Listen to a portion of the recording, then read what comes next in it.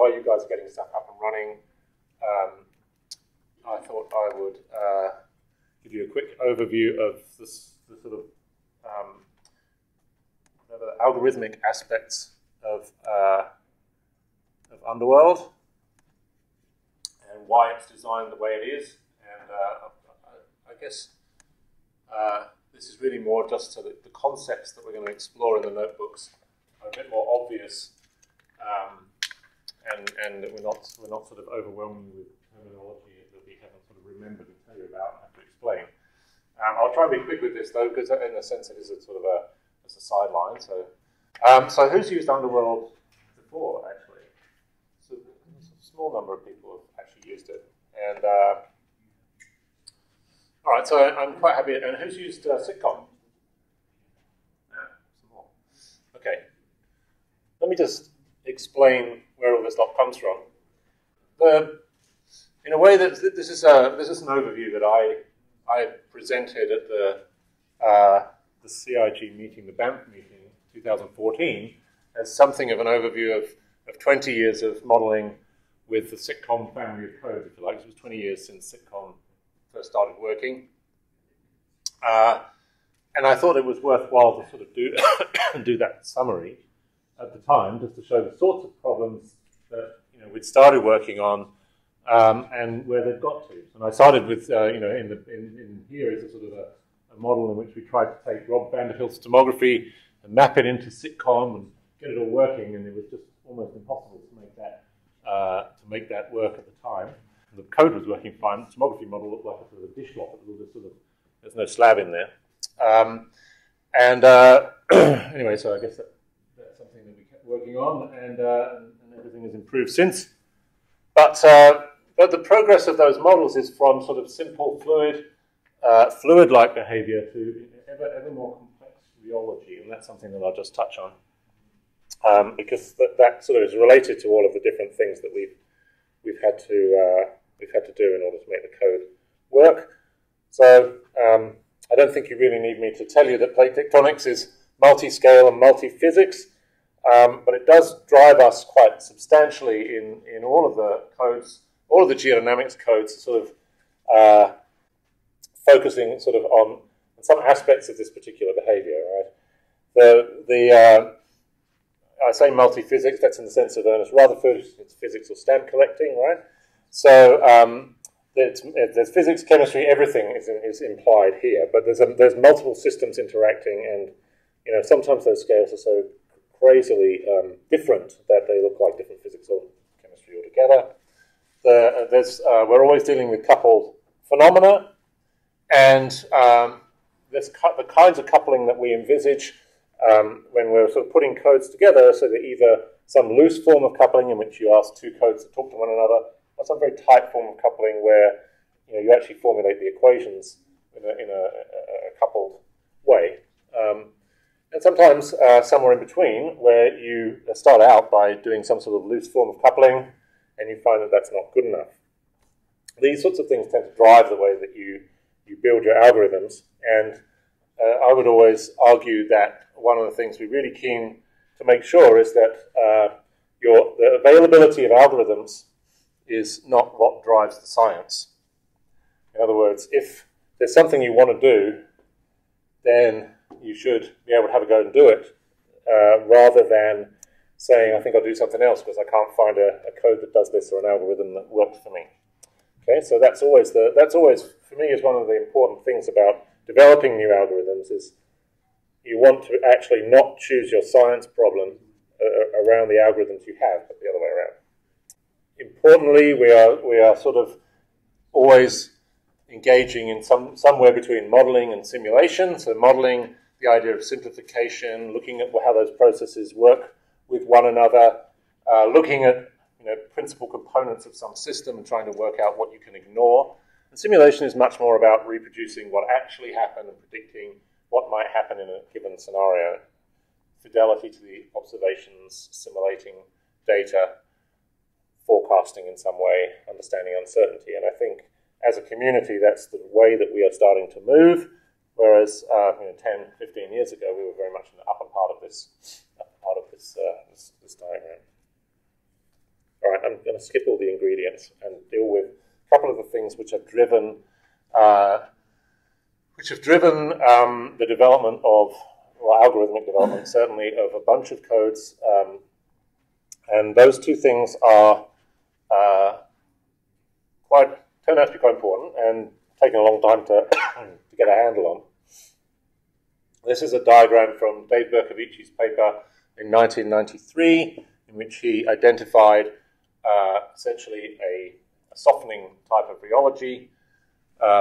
This one here, in which you have an initially increasing stress as a function of strain rate, but at some yield point, essentially, it kicks over and starts weakening.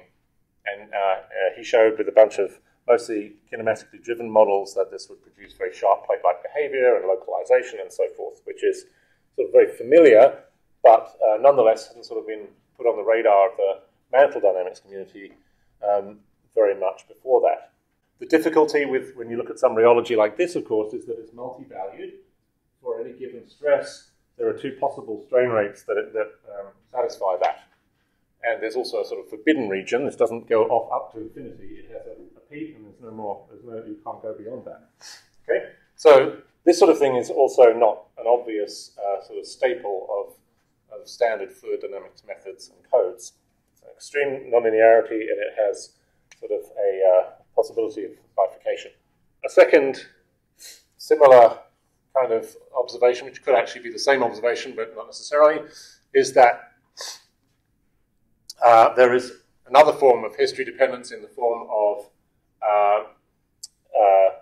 sort of composition or strain history or any of these other things. So not just that the rheology itself has some sort of bifurcation in it, but the actual history of the deformation or the history of the material, entrainment, these kinds of things have some effect, and you have to track it.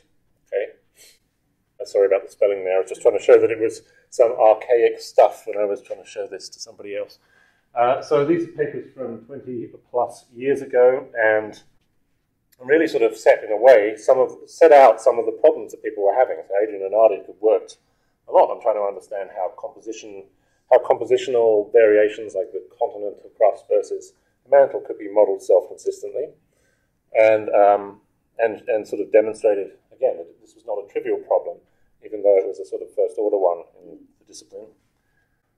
And so there are a bunch of observations. This picture is of the sort of quite famous in Australia of the fault that lies just underneath our federal parliament, and it is of course a few millimeters in width, despite going in some multiple meters or kilometers in the other directions, and is typical of the actual amount of localization that you have to think about. Okay, so we worry about such things. Okay, this is important to understand that the scales may change. We also have to worry, in a sort of multi-physics sense, we also have to worry that if we are considering something at a small scale, we have to essentially homogenize it to the next scale, and that might invoke sort of a change in the actual representation from a simple sort of homogeneous physics that you see at one scale to looking particularly anisotropic, for example, at another scale. Or, and for example, the different plate boundaries really have a quite different response in stress to strain rate if you think about how those systems self-organize. Okay? So if you can't represent them with an explicit full representation of all of the pieces at every scale, then you might also have to think about making a more complicated rheological formulation that can see those things. All right? Anyway, that's an example of the kinds of rheology you might want to consider. So we built Underworld to try to follow all of these kinds of things. We thought that there should be fun elements to allow us to have quite some substantial robustness, parallel, open source, lots of good checkpointing, and somehow the adopted child is sitcom. We don't need to see in the movies. Underworld doesn't contain any sitcom code, but it has come along in a sense that there was the original sitcom, which was written in 1994, thereabouts, has sort of branched, and it branched into parallel versions of sitcom and sitcom S, and into what I took off to make the ellipsis code, which was a particle in cell version of sitcom. There are various dotted lines on here which indicate sort of no actual shared code, but similar algorithms. So ellipsis became ellipsis 3D. Very, very slow, was not parallel code at all. The parallel version of that was sort of on the cards, and I then discovered that ellipsis wasn't actually eligible to be open sourced because I'd worked for the Australian government for a couple of years in there, and that they wouldn't release it. So we started again, and that's how we ended up with Underworld, completely fresh code base. For anyone who's used Underworld, the old version of that's quite complicated, partly due to the fact that we get a lot of money at the beginning, and then suddenly we weren't given any more money, and we had to kind of take a whole lot of steps back, and we couldn't kind of fix all the prototype things that were there. We tried to grab all the good bits out of sitcom and reuse those, robust solvers, multi-grid, dealing reasonably well with nonlinearities, trying to cope, strong variations in rheology.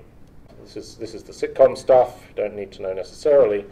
But the methods that are in Underworld, so we wanted to keep a whole bunch of the stuff. So when I went to build ellipsis, I wanted to try to keep all of the robust solvers, all of the fast, the structured grid, everything else. So I came across the material point methods, which are basically finite element-based particle and cell type methods. Came directly from Los Alamos and the University of New Mexico team, used mostly for very, very highly inertial problems. You can try and guess what that means. So anyway, very good for emergent geometry and stuff like that. And we switched around and started using this stuff for very slow flows instead of very violent, fast flows. But the techniques are very useful. The particle representation carries sort of all the nice history information, all the Lagrangian stuff. The grid allows you to solve very quickly, and the problem with the old-fashioned particle and cell type methods was always how do you keep the two in sync? And in the 1960s, people did a lot of particle and cell methods, and it was always difficult for them to stop the particles from clumping up or settling out. There's a lot of instabilities that have to be damped out. But the finite element version of this is a little bit more stable, partly because there's a very obvious mapping between the positions of the particles and sort of a mechanism to integrate to make your stiffness matrix. Okay? So the idea is that for any given particle, you can actually, it's a material object, it travels with the material, and it can follow these different paths in the stress-strain type parts of some system. So if you have failure and you have a bifurcation, you can track which branch you are traveling on, and you can look at what your integrated history is. Okay, but you still have a mesh which allows you to solve very fast. So those are the concepts which obviously we're going to introduce you to today in the notebooks. And although we won't get to look at all of the, there's another diagram, how you move the things, details. Yes, although we're not going to actually look at solving problems, there's a convection problem with particles in it, it's sort of an unnecessary overkill most of the time, but just to demonstrate that we can sort of benchmark to reproduce full fluid problems with a Lagrangian Eulerian hybrid. We're not going to be dealing with, actually, I mean, as John pointed out, we probably won't even get as far as doing the Stokes equation. Just want to introduce you to how all these concepts all fall together to do these kinds of problems. This is one in which we did a shear box experiment, and here it's much more around tracking the failure history of individual particles in this problem. And there's probably where I started from, which was the sort of collision experiment. And here the particles represent, here a lot of the particles you're seeing are just surfaces for visualization purposes, but the particles themselves here carry material properties, surface information, and all sorts of things. Okay. So, yeah, we're going to talk to you a little bit about this.